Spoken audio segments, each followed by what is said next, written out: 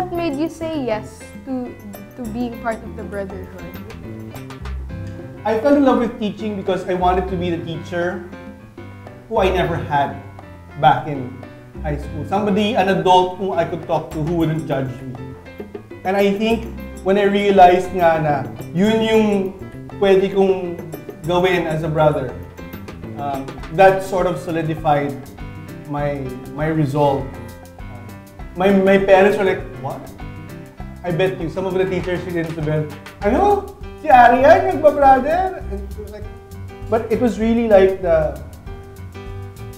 part of being with the students that attracted me the most. And then, our idea of brothers is that we live boring lives. Let's say, for example, your brother X and I'm brother Y, parang kunwari, I come in, hello, brother X, live Jesus in our hearts.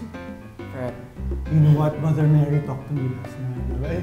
That was my idea of the brothers then. But when I saw them in Taft, they were like funny, grumpy old men. It was like comedy. So I like that part. Okay, so brother, as a alumnus, how did the Lasayan education help you in deciding to be a brother?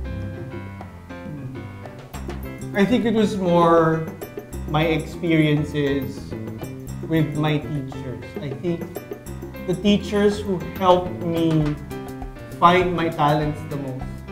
Yun yung parang, that's what I wanted to do also. Help students understand who they were, what they were good at, and help them take the first few steps to developing whatever gift they have. Everybody has a gift. So it's your chance in school to look for it and develop it. So that to me was